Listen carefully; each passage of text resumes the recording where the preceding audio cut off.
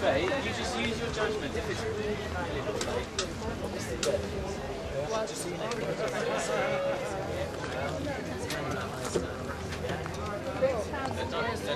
Not to be too selfish. Hey? No, mate, that's not like that's in there. That's in there.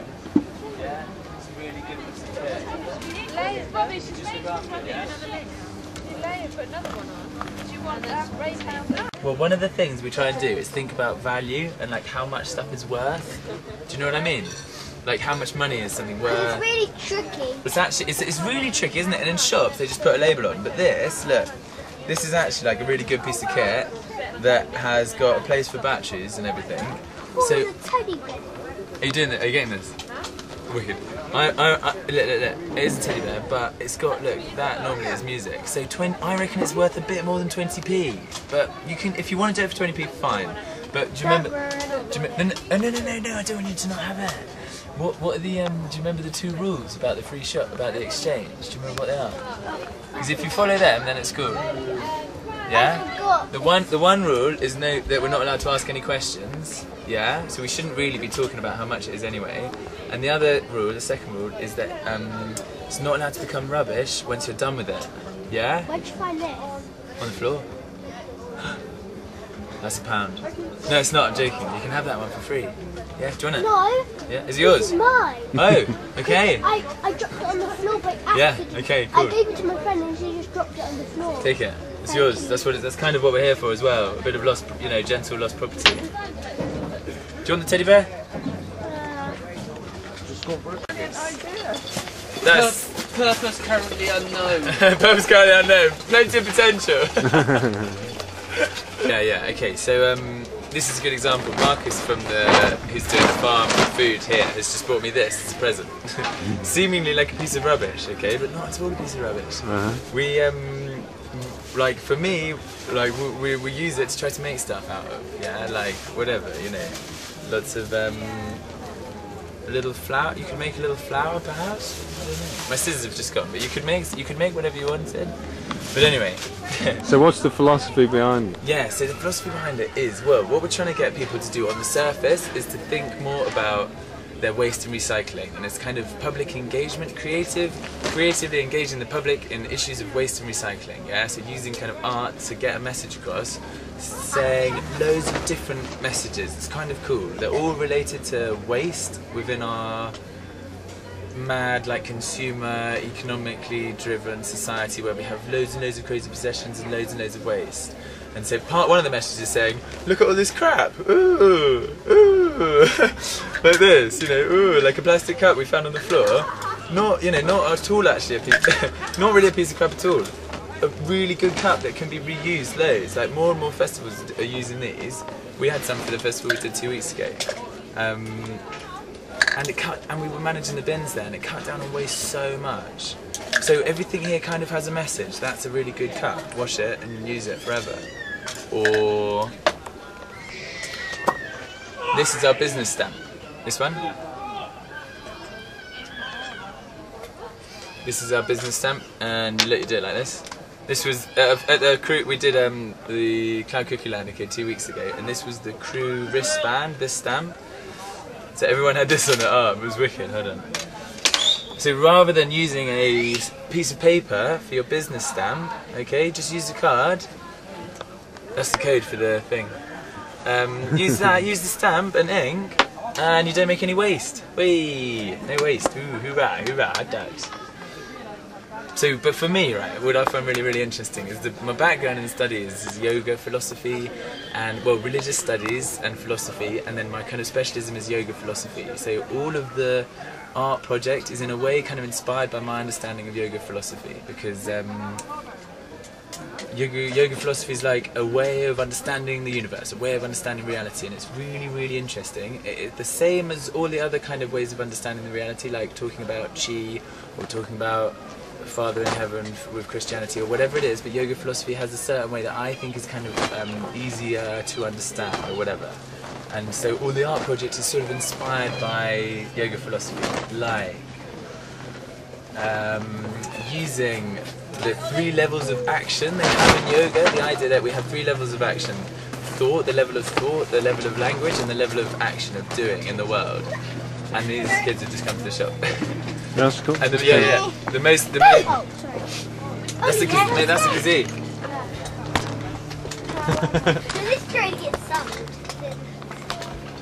So, well, mate, what we're doing with stuff that we really love, like that, is we're saying you can have it at the end, like you can have it on Sunday afternoon, yeah, if you come back.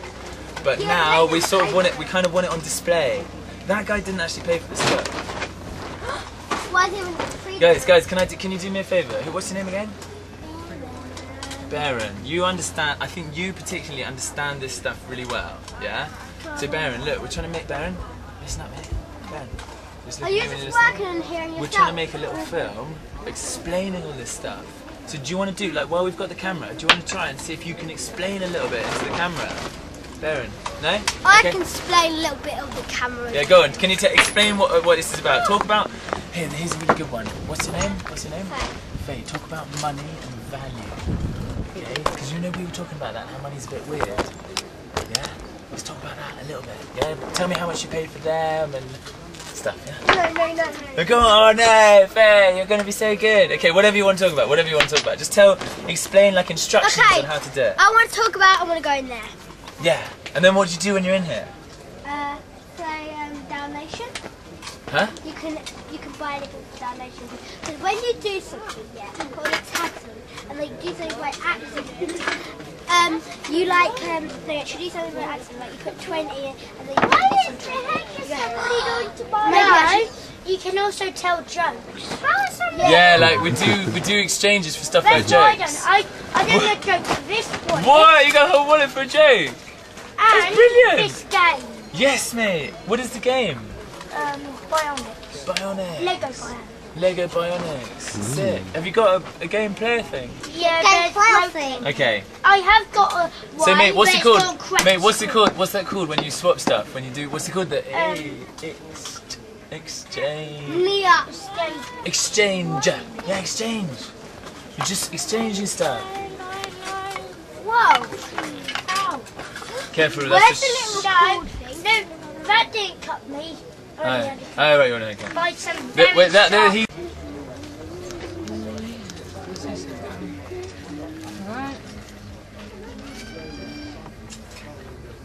I could talk about Upcycle for ages. So I get to the really interesting part. A really fun part is that in a few months, like probably November, we're going to try and publish a book called Ring Pull on a Piece of String. Okay. And it's going to be a book about loads of cool stuff. It's going to be kind of written about the perennial philosophy, which Aldous Huxley writes about, which is like what are the underlying similarities between all the different worlds, different religious and mystical traditions, and what's like the truth amongst them.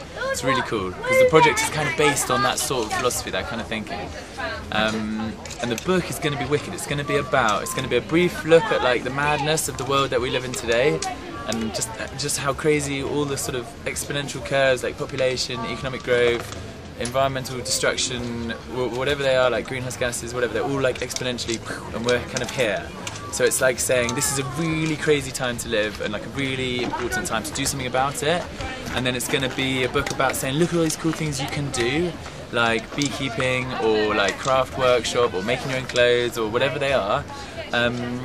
And that they're not like weird alternative hippie options at all. They're not even the alternative anymore. They're like an absolute necessity that everybody gets onto it pretty quickly. And they're also not like a kind of they're also not a degrading. They're not a bad choice to make in your life. It's supposed to be there but not for taking. Yeah, it is.